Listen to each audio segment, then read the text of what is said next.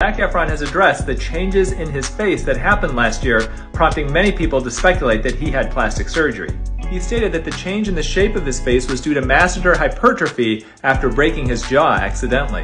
Is that possible? I've treated jaw fractures in the past and have never seen this be an issue, but that doesn't mean it's not true. But if you compare these photos of him from 2019 to 2021, you can see his lips also look a little bit puffier. I think we should always give celebrities the benefit of a doubt when they talk about their medical history, but what do you think? Let me know in the comments.